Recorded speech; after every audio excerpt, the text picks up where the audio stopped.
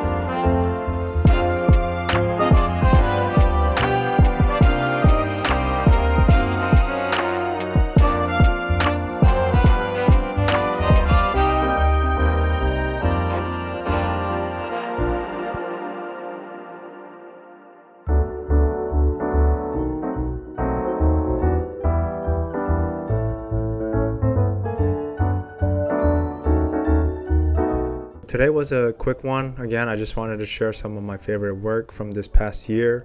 And before I end this video, I wanted to share with you guys some of my goals for this coming year. I think one of them being I want to get way better at just film photography. I want it to be like second nature to me. And this is like a really big goal of mine, but I think I can do it. I want to put out a body of work. I don't know the exact like specific topic yet. I kind of have an idea, but I don't want to say it just yet. But I do, by next year, at least by the end of next year, I want to put out a zine, like a book of my photos, and share it with you guys. So that is my biggest goal for next year.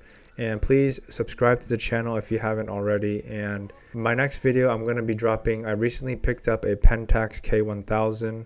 It's an old school 35mm film camera, and I've been enjoying shooting with it. I haven't seen the images just yet, but my next video will be on that and kind of my thoughts on it. So again, I hope everyone had a beautiful holiday. I hope everyone has a great 2024. Please subscribe to the channel, and I'll see you guys in the next one. Peace.